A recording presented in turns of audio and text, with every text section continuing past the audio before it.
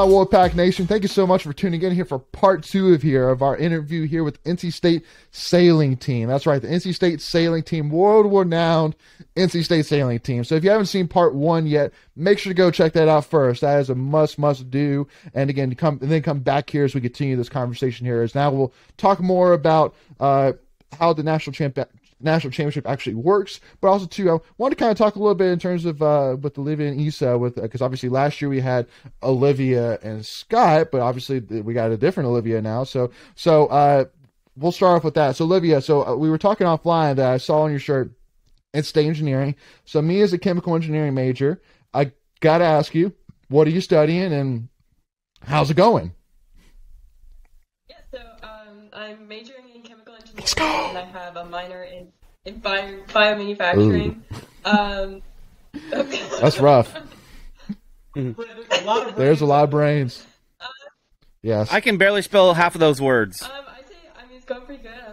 I'm officially a junior now. Cool. Kind of scared to talk about that. Yeah. But I should say, one of the reasons I came to State was sailing and engineering, and both have delivered on many levels. So, go Pack. Absolutely. Are you from North Carolina originally? No, I'm from Maryland. Oh, cool.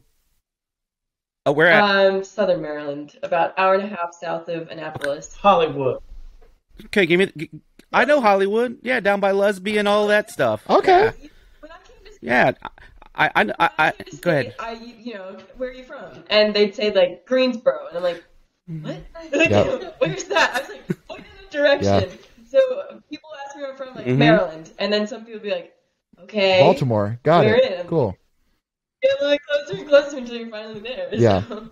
We've all been to Hollywood, Maryland. We got a chance to compete this year at St. Mary's for a women's regatta and get to see the community that raised Olivia into the fierce competitive athlete she is. There's dinosaurs on the roadside.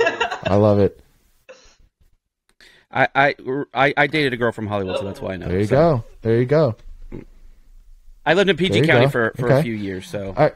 So now, Issa. All right, moving on. Over to you. So what are you studying, and how's it going? So I'm a mechanical engineer. It's going. We're getting through it.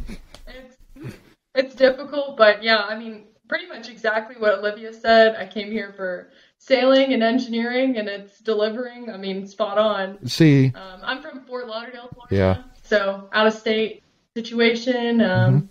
But yeah, I'm really happy here, and it's a great situation. See, you're talking to two of our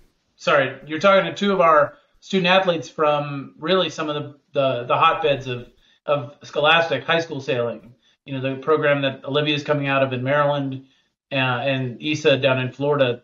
These are the places that we're starting to get attention from potential, recruits. Yep. And I think they're just a good illustration of that as well. Yeah. Now, go ahead.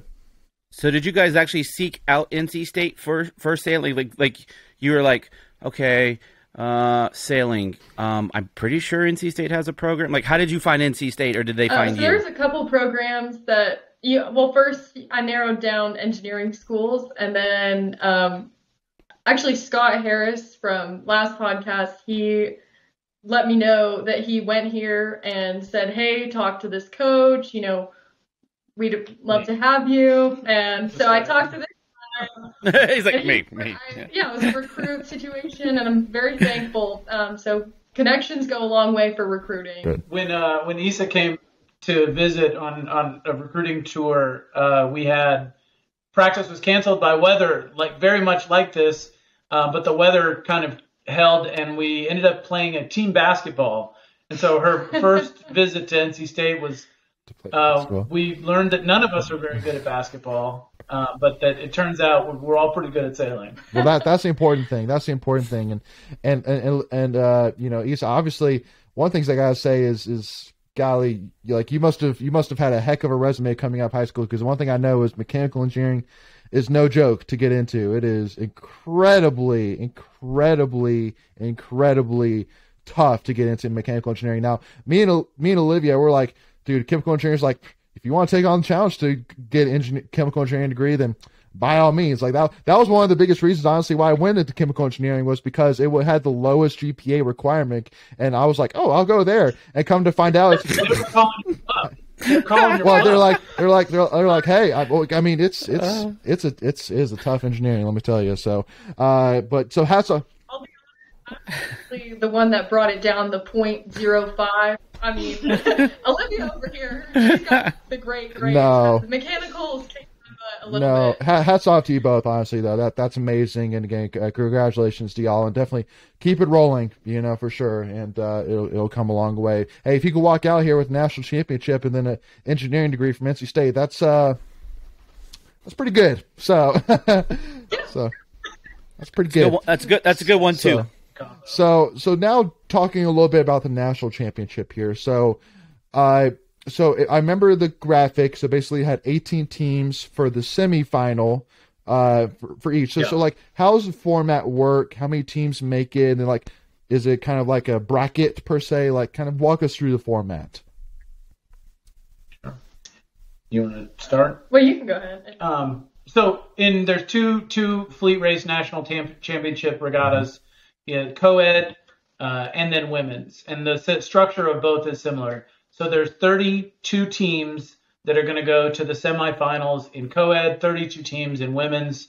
There's a 2-day event, and at the end of those 2 days, from those 2 regattas in women's and 2 regattas in co-eds, the Eastern and Western semifinals, the top 9 from each of those will then fold into the top 18 for finals.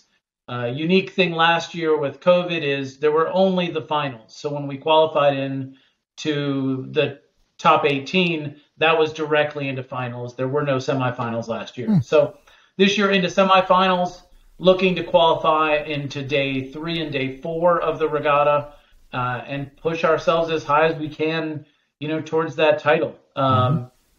That's the way that regatta is structured. So 2 days of sailing on semifinals in 2 18-boat fleets, and then 2 more days of the combined best of in that 1 18-boat fleet. Okay. So when you do that, when you have those regattas, is there a seating structure, or is it just the top 18 are in there and then they just go at it, and then you just the best boat prevails? Sort type of. So thing? there's seating, and when they announce berths, there's seating. But on the start line, there's no seating. You've got 18 teams all on the start line in a race, very much like a track race, like a track event. Every school has one entry, and you're going to run a bunch of races. And the low score over the lifespan of that event, 1 or 2 day event, if you have the lowest average finish, basically, you win the regatta, and that's how it's placed. So it's like track, but with golf scoring is always the way we describe it. Interesting. Yep. Along with the seating, I think what's interesting, so at regattas you have two fleets. You have an A fleet and a B fleet. So 2 different boats, and sometimes they're sailing at the same time, or sometimes they alternate races with the fleets. But what happens with the seating is everyone has conditions that they preference. Like maybe they want more wind or lighter wind, and so all these teams have preferences, or maybe some of them are good at all types of wind, and that's how they work their way up the natural seating. But you can see you don't know your wind basically going in until maybe like a week and a half out, and it's still iffy at that point. But you can tell there are certain teams that are better in different conditions, and it's kind of hit or miss crazy. what you're going to see. So That's crazy. Yeah, we sail in Charleston. Charleston Harbor has a ton of current. And so there's a natural advantage of being familiar with that venue, that a team like the College of Charleston, it's their home venue, and they're pretty good at it. We sail there enough that we're pretty good at it, and that's a natural advantage. Lake-based schools, being able to deal with squirrely conditions where the wind changes like 180 degrees in the middle of a race. Our lake puts us in a good position to go up and compete on the Charles River, where there's similar situation like that. So conditions are a big part of that, how it works itself out to natural seeding. Oh, it's like a mind blowing moment right here. It's like, God, I can't believe how much that goes into this. This is crazy. I Go, have a Greg. ton of questions about this. Keep This is going, bring amazing. them on. We love talking about it. So the race course, is it a straight shot? Is it like laps? Is it, do they put just buoys out there and you do different turns and all that based so you can catch different winds and currents? Like, I'm a Yes. Navy guy, so this is All what of those fascinates things me you about said. it. Yes. So Basically, Okay. typically it's 2 full laps around. So they have the buoys set up, and then one buoy is basically straight into the wind, and then you have 2 buoys far back, and that's your starting line. So they have a boat that is with a timer, like a speaker timer, so it's counting down to all the teams, a 3-minute usually, and so then all the teams are off, and you go up and down the course twice, or well, I guess 2 full laps, so 4 up and down, but Yeah, and you do a bunch of those over the course of like a 2-day regatta. You could run 14 to 18 of races in each division. So, double that, 30 something races, 28, 30 something races. A lot of shorter races, about 15 to 20 minutes each race. Wow. yeah, everything you're doing in the one fleet, like A, you have to do in B fleet. So it's Yeah. And Greg, the Navy guy, will appreciate, it's a windward leeward course. There's an offset. There's an offset from the windward mark to another mark that you have to go around to offset for current when there is current. So when we have a lake venue, we don't often use an offset, but in current you definitely do. So those are a big factors. And sailing's a great sport. The statement about the playing field is always different. It is very true in sailing. Wow.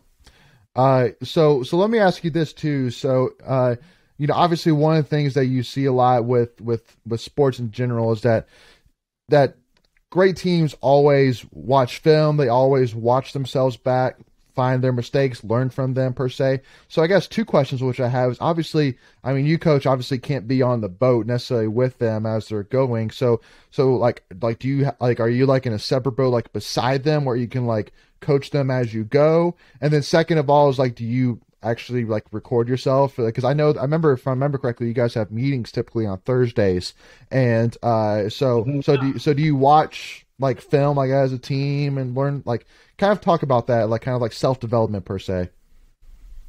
Sure. Yeah, they're out there on the water at practice, 2 people in a boat. We've got 14 to 18 boats on the water to practice, and I'm generally either coaching or working with people on boat handling, or I will be filming, and I'll try and take as much footage as I can of really everyone on the team, from our best sailors to some of the more developmental sailors.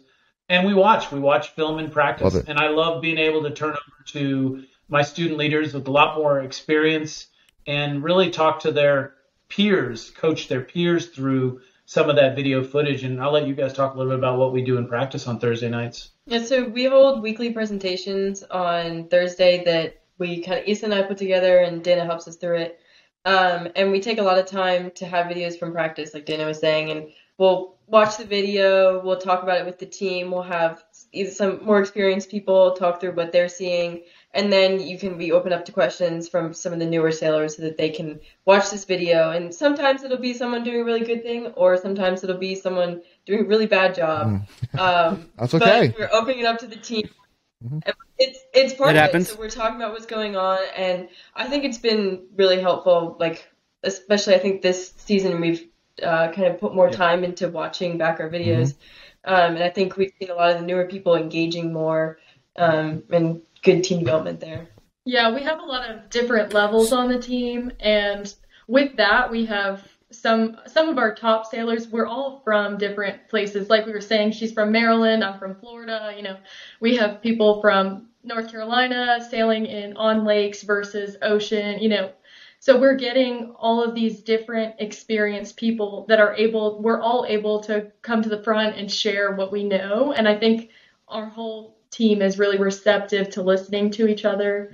Also, along you said with our meetings every week, we plan out, like, part of our presentation goes towards the venues that we're sailing at. And we talk about what you're going to experience. Nice. Like, are you going to have current waves? We'll put the forecast up there, and anyone that sailed there can add feedback, and we'll just go over it with all the teams that are going. And I mean, it opens up a lot of learning to the team. Nice. Before we continue, I want to take a quick second to tell you about our sponsor, Flatlands Jessup Insurance Group, that has your whole world covered, with agents in 5 offices throughout eastern North Carolina to help you decide how much coverage you need.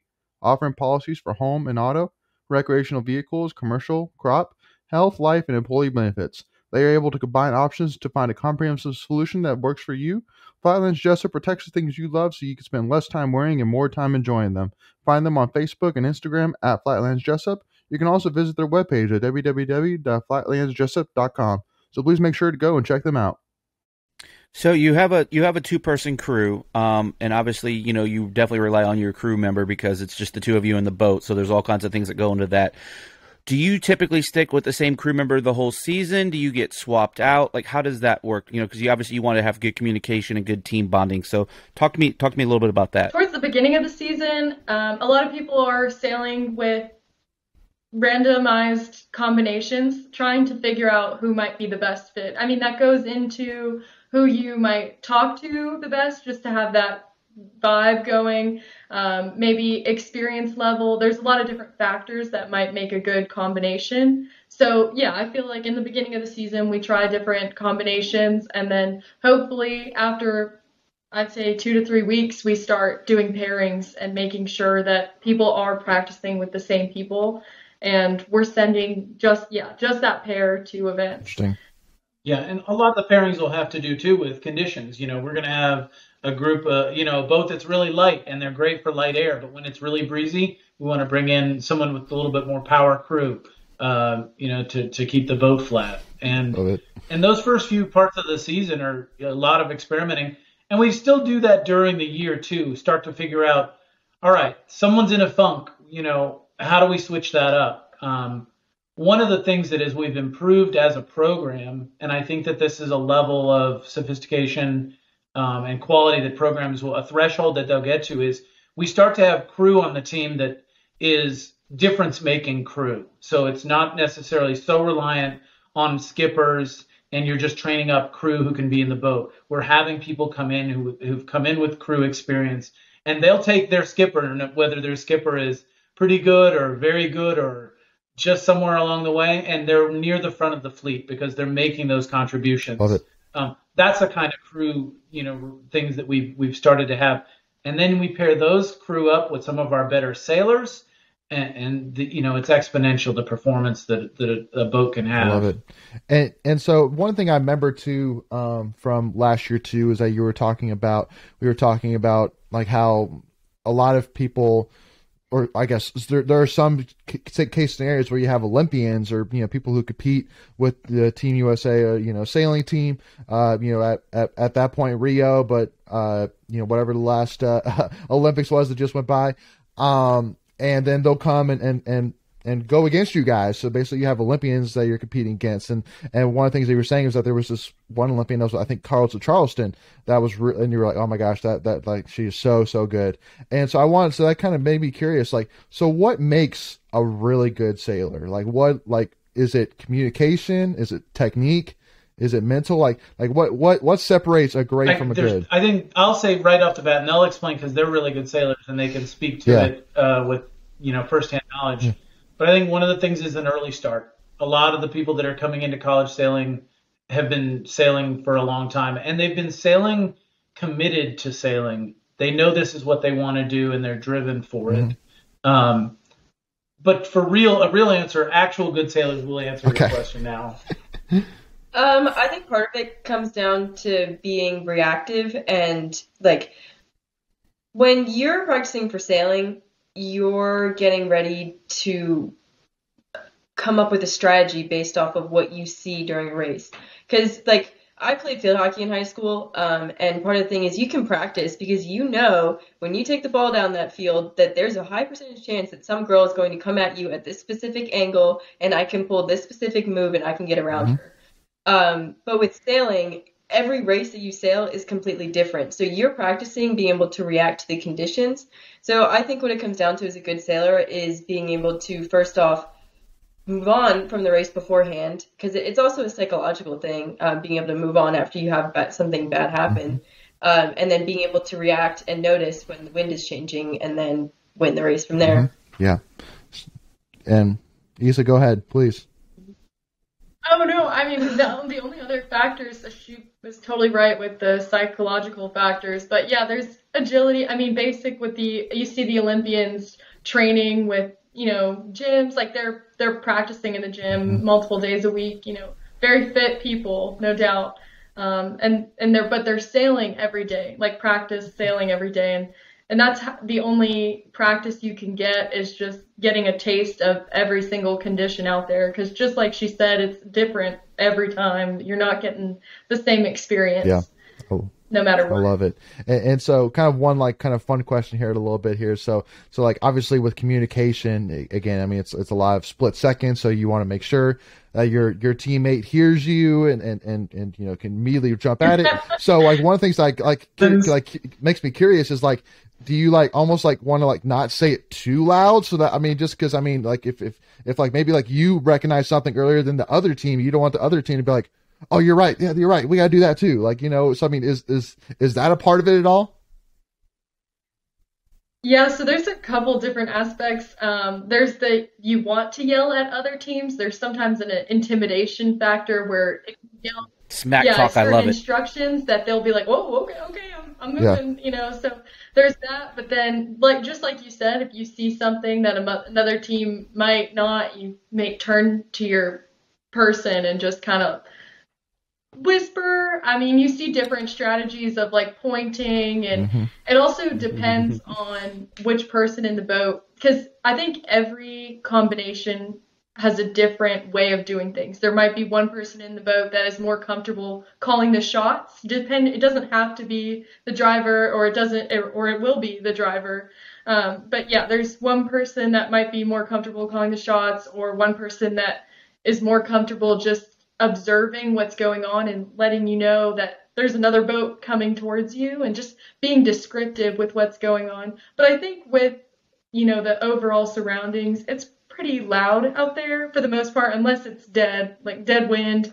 You can say what you need to say. Cool. There's even times in, like Isa said, yeah, sometimes you want to yell at the other boat, call your rights, because, you have rights on the course, especially if you're coming from starboard on the upwind, you have rights. And there are times when you talk to your competitors that you're both in a bad spot, and they might be holding you to rights and saying they're going to just take you in the same course, and you're saying, this isn't good for either of us. Let's go. I love it. And so there's dynamics the race course between teams like that. A lot of communication. I love it. It is weird when you come into teams that know each other, and sometimes you can find that you're working against a couple people, or you can kind of find what teams are familiar and work together a little bit. You're not supposed to work together, but you just see what teams are talking to each other. Yeah. And well, even personalities come out. There's times that there's certain sailors that I know I've always coached. I said, make friends with, if you're friends with that sailor on the water or off the water, they're going to give you less of a headache.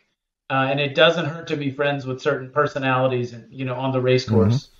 I think you can see with a lot of athletes that their personality can be way more intensified when they're doing their job. So you see, someone you might know on land is your best friend, and you'll see them yelling at you on the water. Hey. I mean, that's just how exactly. Yeah. So sailing, and I'm going to use this term, and please don't take it wrong, but is sailing one of those gentlemanly sports where there's just some certain etiquette and all of that, it's just understood, or could it be compared to a football or basketball where it can get rough out there? So sailing has what they call the Corinthian spirit. It's the idea that, when you're out there, generally no one is. There's no ref generally. Sometimes at higher level events they'll have judges, but I mean 99% of the time you're out there, and if there is a collision, if there is something that happens, it's up to you and the people surrounding you to make sure that the person that was wrong is held accountable for it. So I think that you definitely see out on the water, people will hit a mark, and you're supposed to do you do a 360 for that. And you'll see people who won't spin, but then you'll have the person behind them calling them out. So to a certain degree, yes, I think there is like a gentleman's, like we said, we call it the Corinthian spirit. Is it always Sure. upheld? No, but it's there. It's there. You know, and the Corinthian spirit too is also that. I mean, there is good sportsmanship in our sport, and the expectation when you're on the water that, you know, the first thing is safety, and if you have a boat that's in danger, you give up your race and you help them, and that happens. Oh, man, it's not so much the like martini glasses type environment. It's competitive and friendly, and it does get rough. And one of the things that you see with our boats is they're small boats, and you use a lot of muscle to move them where you want them to go, and that communicates. You know, a bunch of boats together, 18 boats in a line, 50-foot long starting line. It gets tense. love it. So, Coach, I have a fun question. This is an either or, all right? 'Cause I'm only asking you, Coach, because I don't think these young ladies are old enough to understand this question. All right, favorite movie, Summer Rental or One Crazy Summer? If we're going to go favorite sailing movie, then No, you can't go favorite. I mean, favorite sailing movie. That's what I'm going to go with this. Is Moana. Yeah. Second favorite sailing movie, because that's inspiring. Watch that movie and tell me you don't want to go out and do some roll tags. Wow. And then there's a All great right. movie, a Disney movie from a couple years ago called Morning Light, which was about a bunch of college sailors who then went on to do a Trans-Pacific race. And it has my like niche college sailing heroes in it. Dozens of people have seen that movie. Okay. When you said Disney, I thought you were going Captain Ron. Now, For some reason, I thought you were going And I to will go tell Captain you, Ron. early in the program, Captain Ron might have been a more favorite part of the program. Okay. So Okay, I've one derailed more this, kind of so fun go ahead, question to Leighton. kind of wrap this thing up here, because again, we're just having too much fun, even though we're over time here. But so like in sailing, so I'll ask you, Olivia and Issa, since Greg called Coach Dana, I'll call you both out. So is sailing one of those sports, like, because like with hockey, for example, like I might have, like if I play hockey, love hockey, I might have like a Wayne Gretzky picture. I might have a Martin Brodeur picture, like, on my wall, like, oh my gosh, like those guys are amazing. So like in sailing, do you kind of have that as well? Like, oh my gosh, like these athletes are like the bomb. Like I want to be like them, kind of per se. Like is that a thing in sailing? I'm sure it is, but I mean, I'm not sure. Like I couldn't name a sailing person, unfortunately. I'm sorry to say this, but I don't. I'm sorry. What? I got I'm one. sorry. I'm being honest with you here. For me personally, there's a woman who competed for Team USA for the 470s. She is currently active on the Coast Guard, and she like got them to just like, okay, well, you can Coast Guard and you can sail. I think that she is so inspiring because she is so freaking strong. Like, the lady literally has like an 8-pack. Like, she is insane. And I follow her on Instagram, and she's like sailing every day. And it's like, if I could have another life, and that, Not chemical engineering involved, right? like, Yeah. that would be the life. So. I love it. Yeah, I think you run into a lot of people that look up to almost like you get into different boats once you graduate out of college sailing, and then you kind of gain mentors in those other boats because once you get out of college sailing, they stick to their boat for the rest of their lifetime, and so they spend their time just perfecting what they do, and you run into people that are so dedicated, have written books on the proper way to set up your boat and just all those details. Love it. There's a lot of people that look up to them. I wouldn't say maybe posters in people's rooms, but I could be wrong. Yeah. I don't know. No, absolutely. One of the things about kind of heroes in sailing is they're accessible. I feel like I've been at. I mean, I coach against the first woman to win an Olympic medal for the United States in sailing. If I didn't, I mean, I'm underqualified as it is, but that just highlights it. You get to meet some of these athletes, student athletes that were in college sailing, because it's a major experience and feeder for Olympic sailing. But like, I know you guys have trained with athletes that are training for and are competing in the Olympics. Amazing. They're like an accessible type hero. That's awesome. I love it. So just kind of wrap this thing up here. So I just want to kind of, if you guys kind of highlight. So when is the national championships? How can fans keep up? Like, just kind of give like, just kind of an overall, like, you know, when is it? What is it? How is it? All that jazz. You guys want to start? We have May 18th. Hold on. Make sure we get it. So May. Yeah, so we start off with co-ed, or what's called open fleet race nationals. That starts on Thursday, May the 19th and 20th for the semifinals, 21st and 22nd for finals, and we're really pushing to make that final berth or that final round. Okay. And then the women start up that Monday following, which is the 23rd and 24th. Okay. Monday and Tuesday they sail semifinals, and finals the next 2 days thereafter, all on Lake Pontchartrain, hosted by Tulane University right there in New Orleans at the Southern Yacht Club and Community Sailing of New Orleans. That's the site that's hosting it this year. And real quick, where did you guys finish last year at We finished nationals? 17th. For the Open? 17th. Okay. 3 All right, so points we're trying out to of go 15, top 15 or better this year. I love it. I love it. Well, thank you all so much again for joining us. This was awesome. I mean, I know we really enjoyed it, and I'm sure our viewers did as well. But I mean, definitely, I'm sure just like the viewers who are listening / watching right now would say this, and I'll say it on their behalf. I mean, keep killing it, y'all. I mean, this has been awesome. It's so exciting to see where just this team is going alongside where Pack Athletics is going overall in general. So keep killing it, and definitely, I mean, we support y'all 100% all the way. And again, big fans here. But thank you all for your time. Really do appreciate it.